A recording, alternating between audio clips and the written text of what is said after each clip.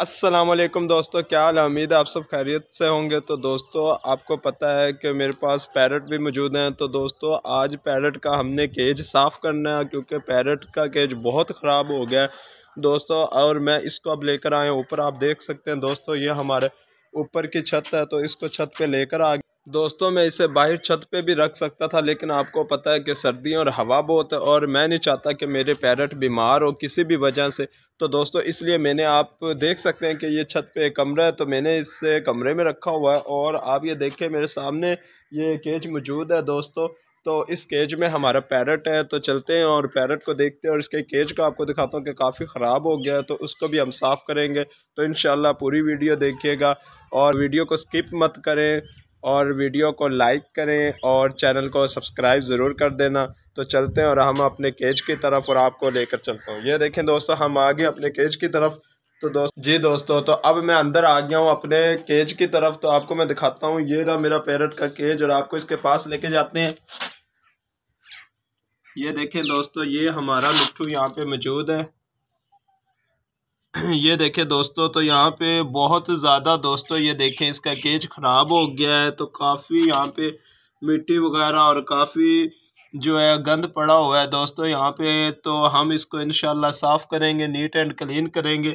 ये देख सकते हैं दोस्तों, इसकी वजह से हमारा पैरट नीचे नहीं बैठ रहा, ना कुछ खा रहा है।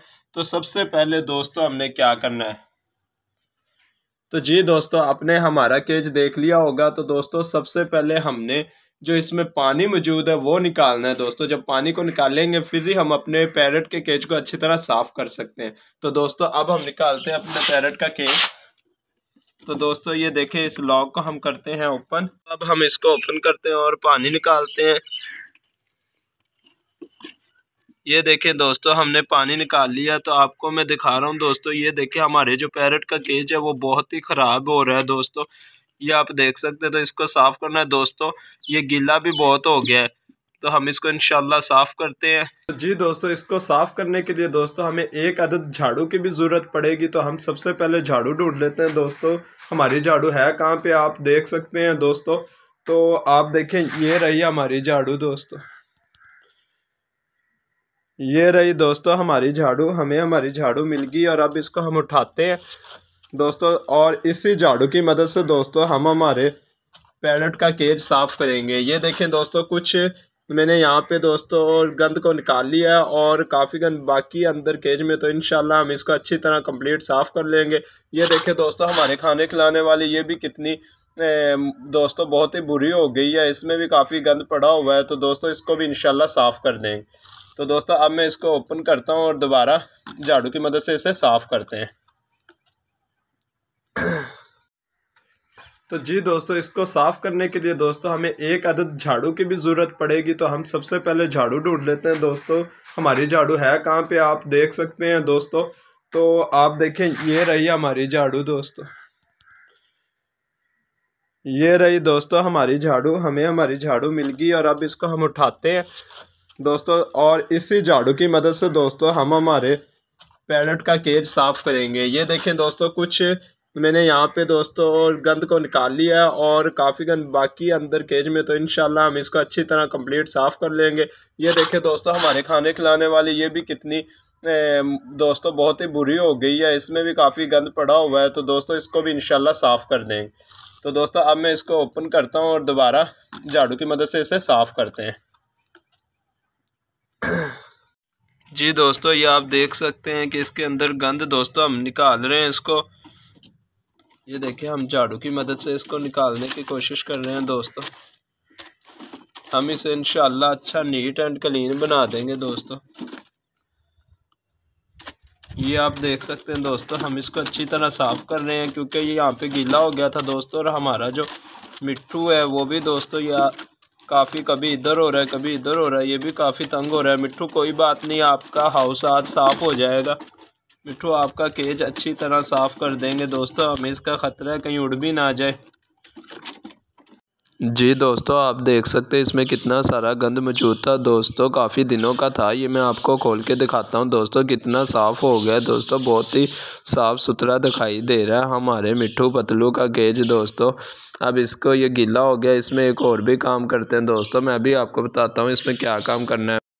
जी दोस्तों, अब ये आपने देखा है कि मैंने इसको दोस्तों साफ़ कर दिया, लेकिन अब ये दोस्तों ये गीला है हमारा केज। तो सर्दियाँ हैं तो हम इसे गीला तो नहीं छोड़ सकते, तो इसके लिए दोस्तों इसको सुखाने के लिए दोस्तों हमें राख की भी ज़रूरत पड़ेगी। तो मुझे अक्सर लोग दोस्तों आप देख सकते हैं कि जो भैंस बकरियाँ होती हैं उनके नीचे भी राख को गिराते हैं। तो दोस्तों मैं अब वही राख यहाँ पे इस्तेमाल करूँगा दोस्तों, राख को यहाँ पे गिराऊँगा ताकि हमारा जो केज है वो अच्छी तरह खुश्क भी हो जाए और साफ़ भी हो जाए। तो दोस्तों हम राख को ढूंढते हैं, तो चलो चलते हैं और राख को ढूंढते हैं कि कहाँ हमारी राख पड़ी है दोस्तों, ताकि मैं इस केज में डाल सकूं। दोस्तों यहाँ पे तो किसी ने मुझे लगता है सफाई कर दी है दोस्तों।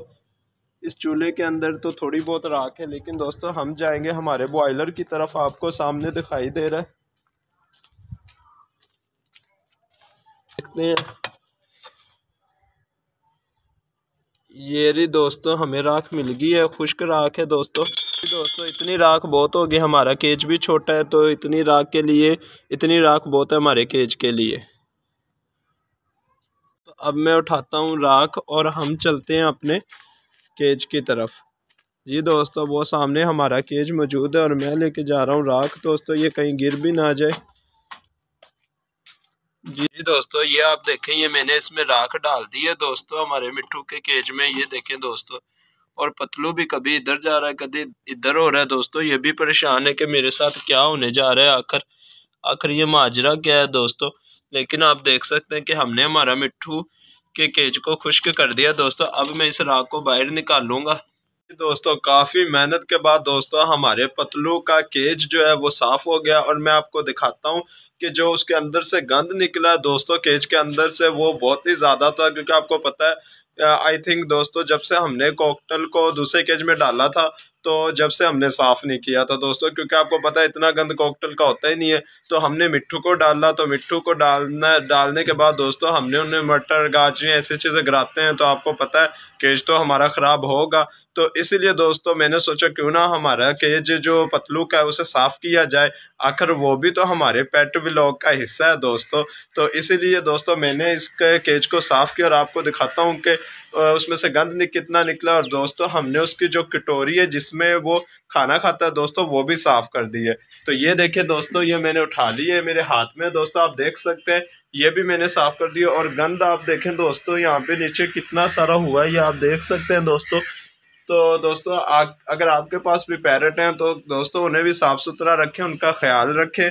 और मैं आपको अंदर से भी हमारे केज का विजिट करा देता हूं कि मैंने कितना नीट एंड क्लीन कर दिया है। देखिए दोस्तों, हमारे जो मिट्ठू पतलू का केज है दोस्तों, ये बहुत नीट एंड क्लीन हो गया है, ये आप देख सकते हैं दोस्तों। ये आप ऊपर से भी देख सकते हैं दोस्तों, मैंने ऊपर से भी इसको अच्छी तरह साफ कर दिया है दोस्तों। तो अगर मेरे पैरट की वीडियो पसंद आई हो तो दोस्तों वीडियो को लाइक करें और चैनल को सब्सक्राइब करें। शुक्रिया, अल्लाह हाफिज।